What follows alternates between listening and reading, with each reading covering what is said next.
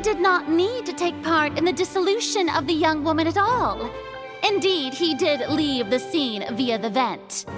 Having made modifications to the props beforehand, his accomplice Cowl then caused Halsey to vanish using the water from the primordial sea. But upon his return, in cruel avarice, Linny desired sole credit and prepared to do away with his partner in crime.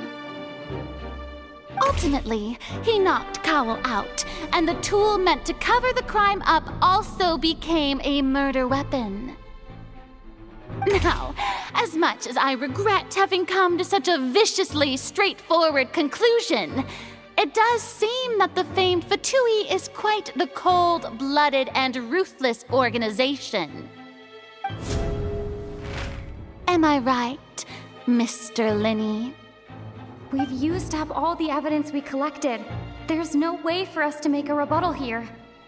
Is this the end of the road?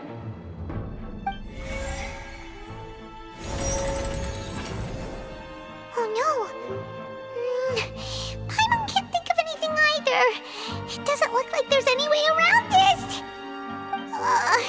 Seems using the water as new evidence was too good a move. Why did this have to happen now? I think we've all seen enough now, and we have ample witnesses to my flawless reasoning. I believe this is indeed the finale! Now then, my good, noble Chief Justice, should we not, in your view, move... Excuse me, everyone, but I must interject! Miss, I must ask you not to shout, and to respect the ongoing legal proceedings. Oh, come on, don't be hasty. I have a good reason for interrupting, you know. Now, would anyone here like to take a little break from all this debate and see a little magic? I'll show you an amazing trick, one that can bring a young woman who has disappeared back in the flesh, right before your very eyes. Please, do the honors, Mr. Linny, if you would be so kind. What in the world is she saying? No offense, miss, but miracles like that are beyond my scope as a magician.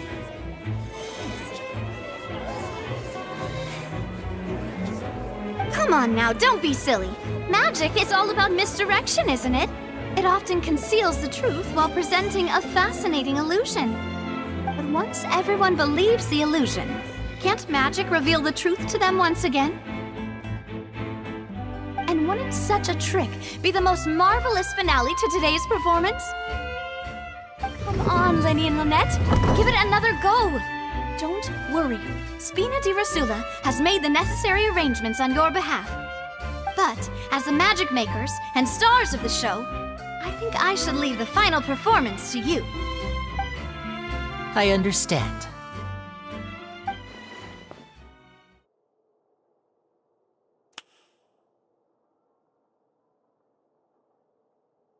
And voila!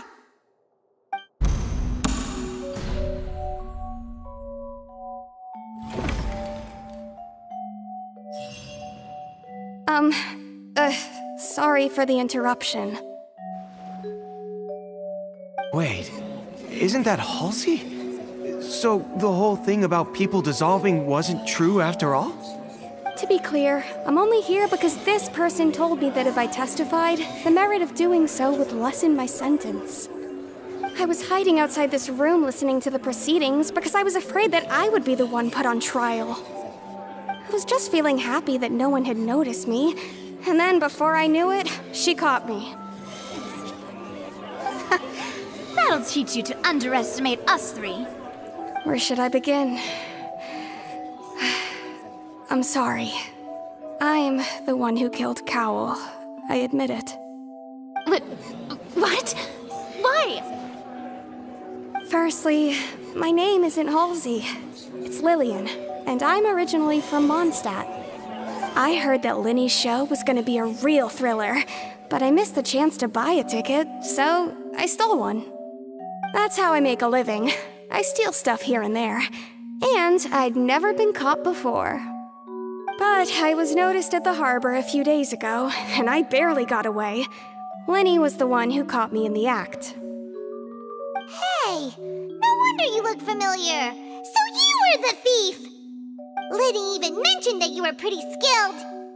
Well, and I thought that would have been the end of it, but then the number selector chose me. He even mentioned the Fortress of Meripede. That's a prison, isn't it?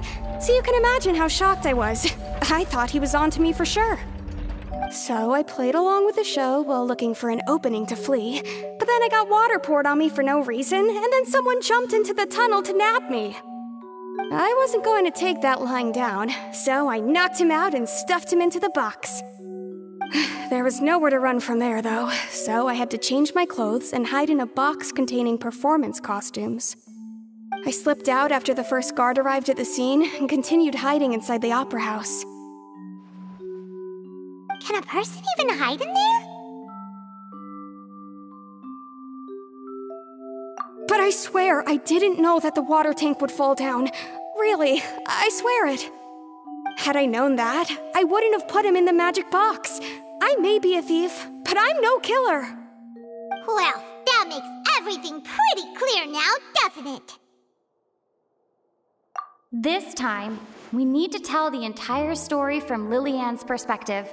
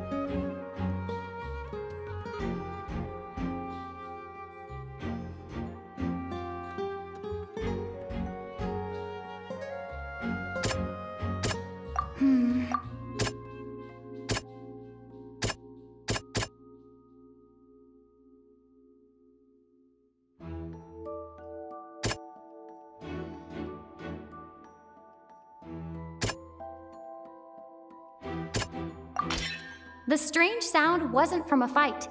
It was Lillian's attempt to break out when she was frightened.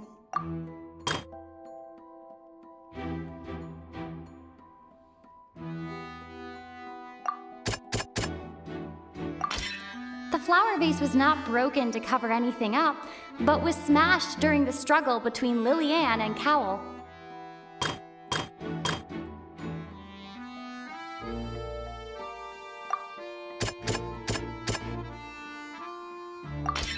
Lillian was afraid that she would be recognized if she left, so she changed clothes and hid, biding her time. Just what one might expect of an experienced thief. And it's Ace Detective Paimon time! Having been selected out of the blue, Lillian panicked. Her panic only intensified after she entered the tunnel and had water poured on her head. So she kicked the door open, producing the thud commotion, Cowl leapt into the tunnel, only to discover that Lillian had not dissolved. He did not know that Lillian was not from Fontaine, but was a thief who made her way in by stealing a ticket. Mistakenly believing that the water from the primordial sea needed time to take effect, he tried to force Lillian back into the box. The two broke the flower vase during the struggle, but Lillian came out on top, knocking Cowl out and putting him in the box. With no way of escaping, she changed her clothes and hid in the costume trunk until the performance ended.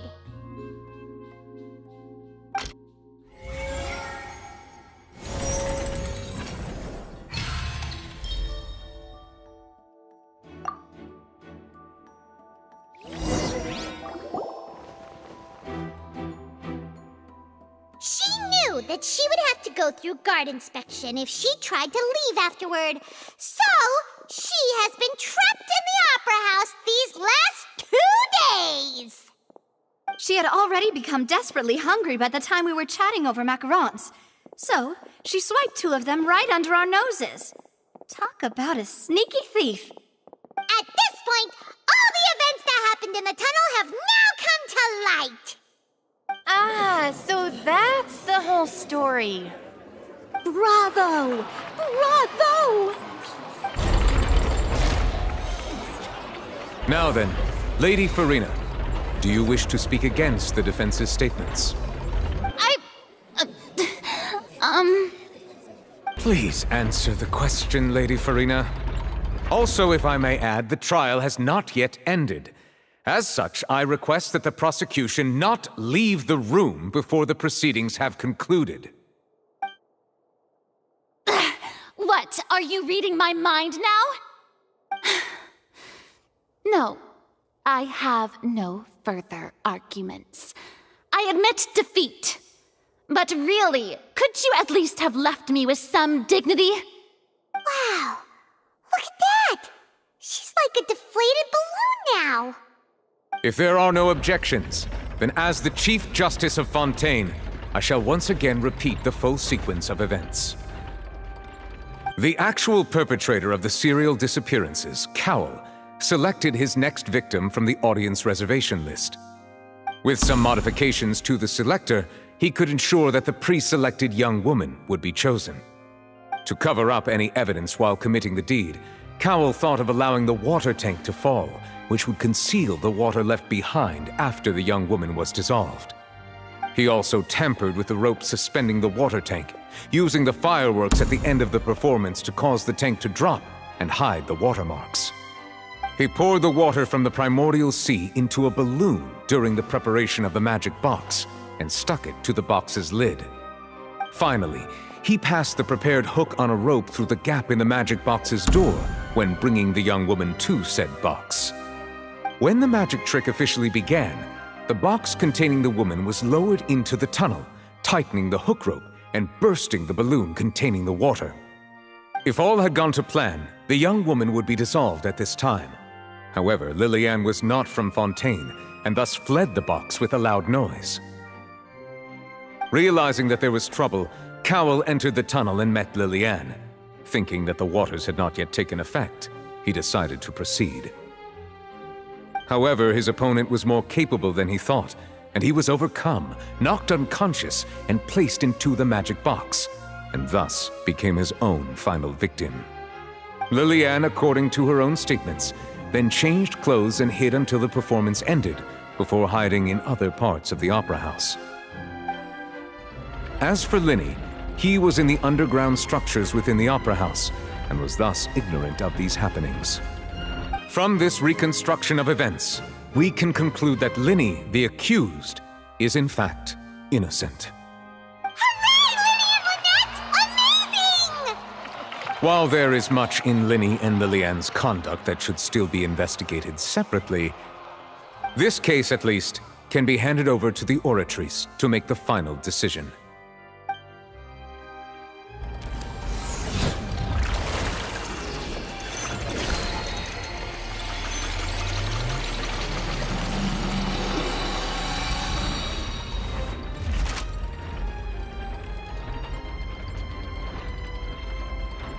As such, Linny and Lynette are officially declared not guilty. Victory for Ace Detective Paimon! Great work, partners. Thank you all. Thank you so much. Next, I think we deserve an explanation, Guard Vaughn. How did you find the water from the primordial sea in Linny's baggage? Right! Your discovery caused me to make a serious mistake, you know. Or was that not a discovery, but false evidence that you dared to bring before this court? I suspect that the accomplice mentioned in Cowell's notes was not Linny, but you, yes?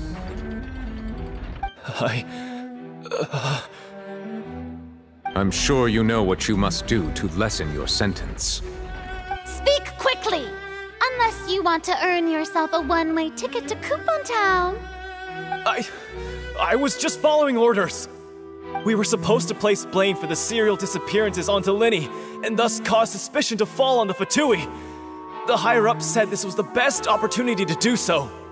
And now that your plan has fallen through, and the secrets of the water have been revealed, you have become a liability to said higher-ups, yes? Therefore, you would be wise to tell everything you know and seek the protection of the guards. Yes, I'll tell you everything I know. Our boss discovered that the water can cause people to dissolve. It can also be made into a potion, which when extremely diluted, can cause people to experience unforgettable exhilaration. We've been in this business for a while now, and have made decent mora off it. The disappearances were also the boss's idea. I mean, this is the boss we're talking about.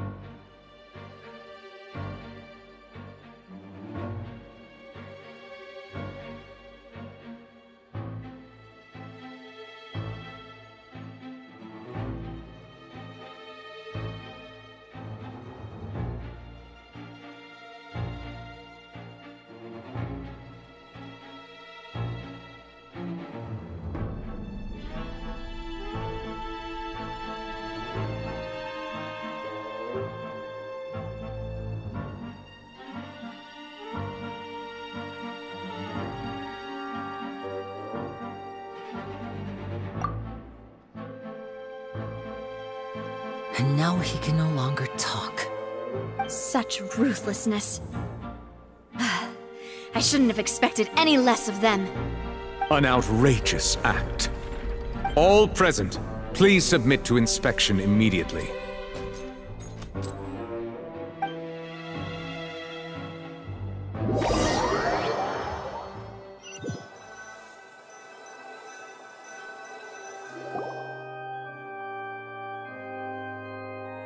So, we're just going back now? That's true, but... Traveler, Paimon! Please wait. Linny... I know you may not want to speak to me right now. Maybe you don't even want to look at me. But still, let me thank you again for defending me to the end, even after you learned that I'm a member of the Fatui. I guess. But regardless, I'd like the opportunity to set things straight. I didn't approach you with any ulterior motives or ill intent. I've spoken to you as myself, just plain Linny this entire time. As for why I'm a Fatus, it's because the goals of the House of the Hearth align with those of an orphan like me. That's all. That was how Father, who you might know as the Knave, approached recruiting us back then too. The Knave? The one who controls the House of the Hearth? She's your father? That's right. And since we're here, I was wondering, would you mind hearing a story? It's about my past. Back when our parents first died, Lynette and I were left wandering the streets. To survive, I took to surreptitiously observing an older street performer who did magic. It took me several days to figure out how he pulled off his amazing tricks. I took my sister through several streets until we found a crowded corner, and we began to perform magic tricks there. To my surprise, we proved to be pretty popular, and we could at least stop worrying about where our next meal would come from for a time. But I didn't want my sister to remain a street rat together with me forever. Before long, an aristocrat came to me and claimed that he wished to take us in after watching my performances. So you went from orphans to nobility just like that? That was how we felt at first, too. As if fate was on our side and we could say goodbye to those painful days. But I gradually discovered that while we were called foster children, he was really after my talent for magic tricks. He would constantly take me to all sorts of banquets to garner attention, which he would then use to expand his social circles. That doesn't seem too bad either. Better than roaming the streets at any rate. It took a while for me to realize just how dark his heart really was. After one particular performance at a banquet, I discovered that Lynette was not on the same return vehicle as me. I waited a long time after we returned home, but she did not come back. I went to that noble's bedroom and asked him about her whereabouts. The answer he gave me was, she caught the eye of the most eminent person at the banquet, so I sent her over as a gift. I mean, you'll be able to perform your magic regardless of who your assistant is, yes? Oh no. So he was gonna... But wouldn't Fontaine's laws deal with such people? As far as outsiders are concerned, this is a relationship akin to adoption or foster care, and they have their ways of escaping the eye of the law.